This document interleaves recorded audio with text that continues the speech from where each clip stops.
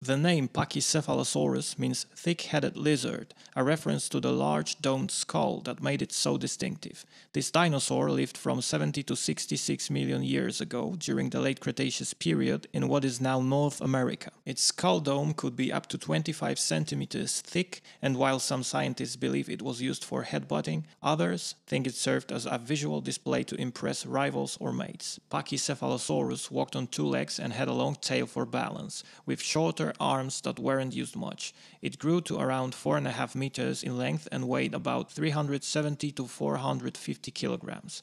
Its small serrated teeth suggest it ate soft vegetation, fruits and possibly insects, making it likely herbivorous or lightly omnivorous. Most of what we know about Pachycephalosaurus comes from skull fragments, as complete skeletons are rare.